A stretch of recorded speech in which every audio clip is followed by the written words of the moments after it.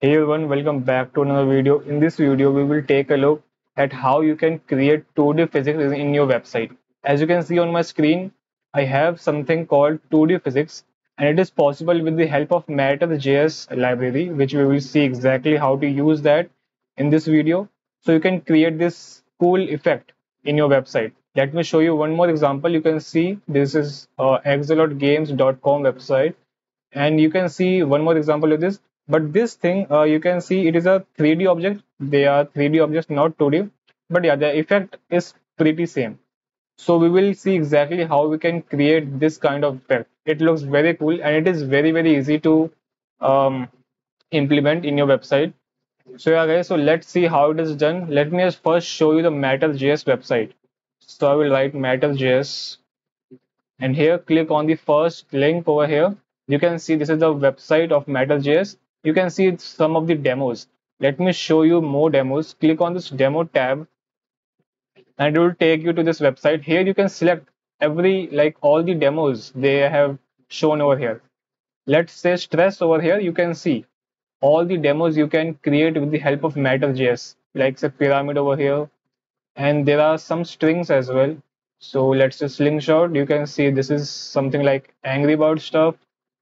So yeah, it is pretty cool.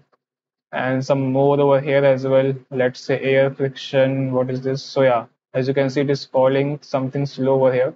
So yeah, there are many examples. You can go through all of them and see all of them. There are so many examples. We will see exactly how to do that. So let me just open my VS Code real quick.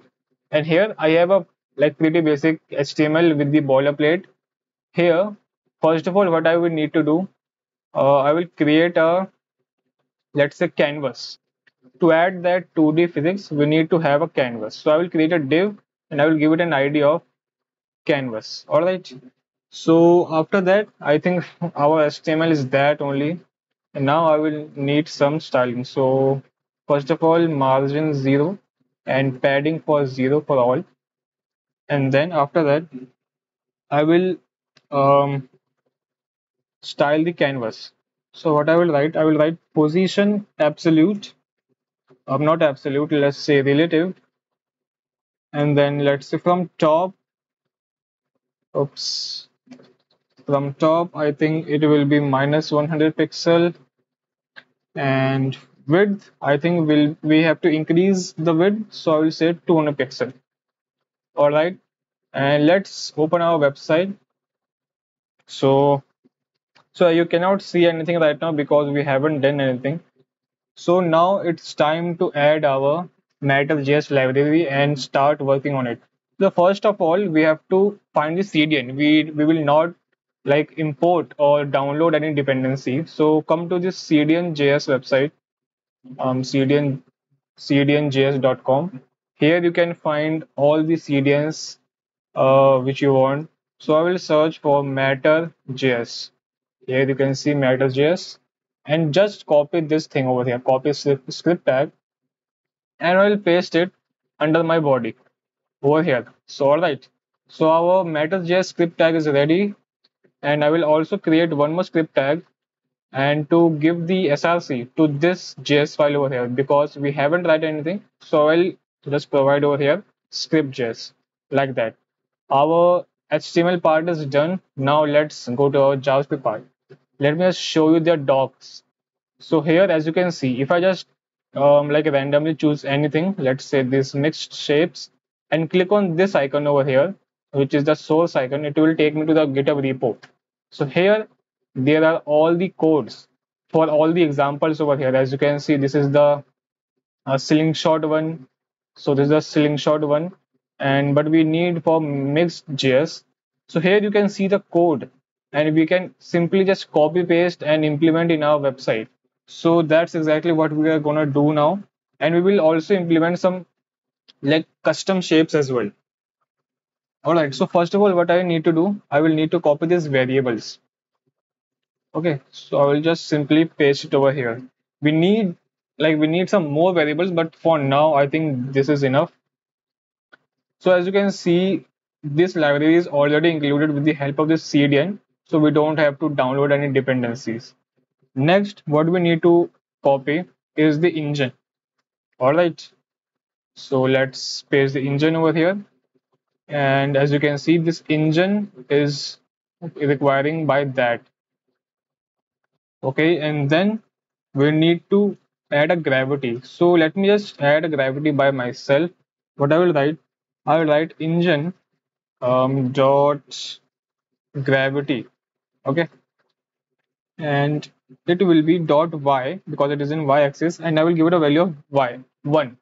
So in this way you can control the gravity. If you give a lower value, the gravity will be low, and higher the gravity will be high. So I will keep it at 1. Now what I can do, I will just simply copy this render part over here, and also render run. All right, and paste it right here. So I don't think we have to change anything. Okay, so we have to change one thing, document dot get element by id, because we have to like provide the name of the canvas. So yeah, just like that. And now everything will occur in our canvas. We can also change the width and height as well. And so yeah, I can also write background. Let's say background none over here. Okay, to have a clear background. And also let's write wireframe. Wireframe will be false. All right. So yeah, I think we are done now. And comment this out, and we can let just let it be as it is. So the next thing we want is our runner. So as you can see, this is our runner. It helps to run the engine and display our 2D elements on the canvas. So just like that, we have added the runner part, and after that we need to add the actual elements. So what I can do, we will not copy that, we will actually write the code for it. I will write where box A. You can give it any name. This is our box. Okay, so I will add a box in our canvas. So I will write bodies dot rectangle. All right, so this is the shape which you have to give. You can like add square, rectangle, or any shape. So I will write rectangle. Then we have to give some values. So 400 by 200, and then you have to define the length and width. So I will define the length and width as 64 and 64. So this will be a like at it will act as a square itself. Then I will just leave it like that. Okay, so yeah, I will just leave it like that. And after that, we can easily copy this composite.add function. This will the final function which will add our bodies or add everything in our canvas. So here, as you can see, these are the 4 bodies, and I will also add one more body which I have just created, this box A. So I will simply write box A. So these 4 things are the walls. Okay, so you will see in a minute. So let's just wait, and I think we are pretty much done over here. Now I will need to write composite. Let me just copy from the docs itself. I will write this thing over here. Let's say copy here, and one more thing we have to copy here. Let's say this one. All right, so yeah, so let's say this one, and also we will just render the mouse as well. No, not the mouse. Let's just copy this one, paste it here, and let's see our website. So yeah, as you can see guys, this is our website. This is what it looks like. You can see there's an element, but we cannot interact with it. So to interact with it, we have to like insert this mouse function over here. So I'll just quickly do that, and here I will add the mouse, and also we have to render the mouse here. So yeah, so now I guess we will be able to control it. So yeah, as you can see, now I am able to control it, and you can change the background color. You can change this color as well. So what I will do now, first of all, I will show angle indicator. Just comment it out. It will just remove that red line from here. So alright guys, so now let's see how you can add image instead of this plain box. So to add an image, what you need to do is come to your box element where it is.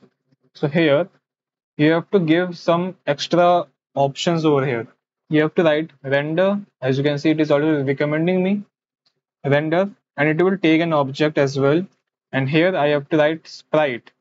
So sprite, all right, and it is also an object.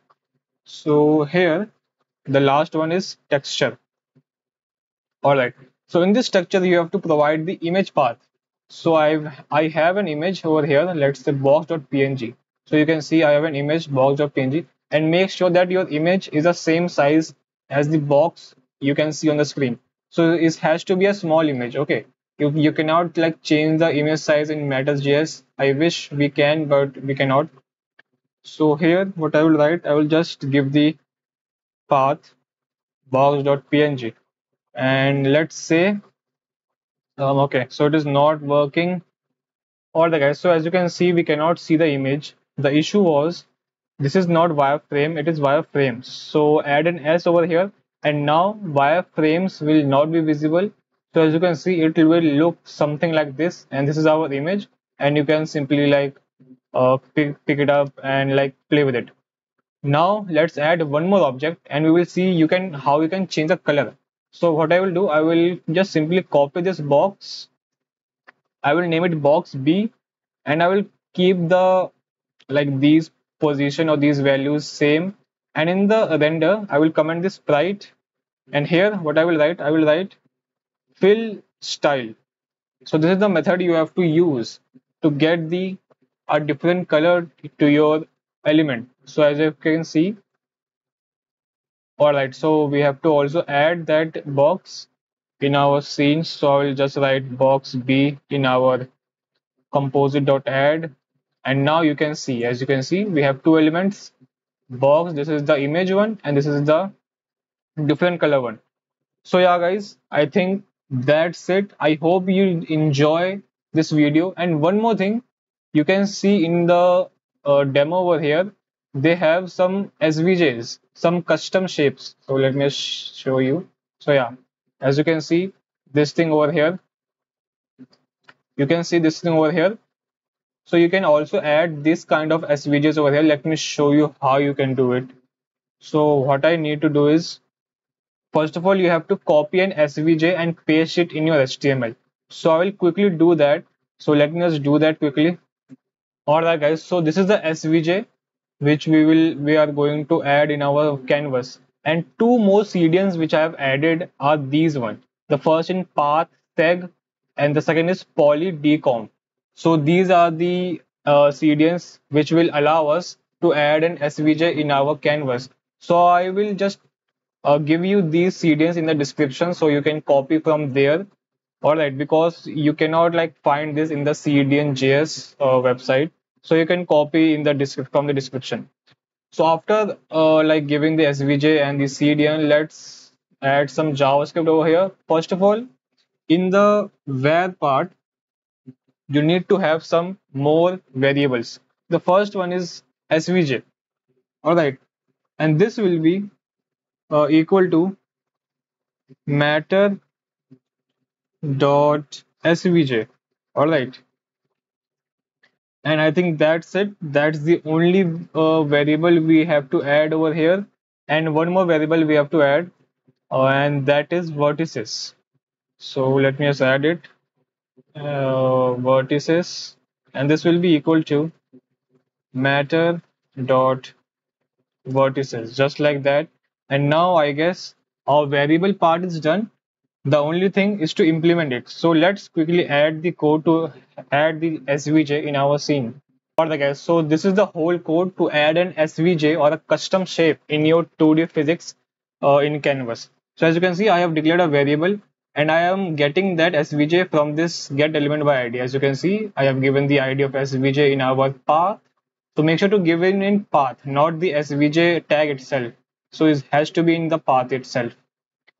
And after that, I am just using the svj path to vectors method to like convert all the path to vertices. And then we are doing some maths and like some scale factoring over here, then to set the scale just like that in this way.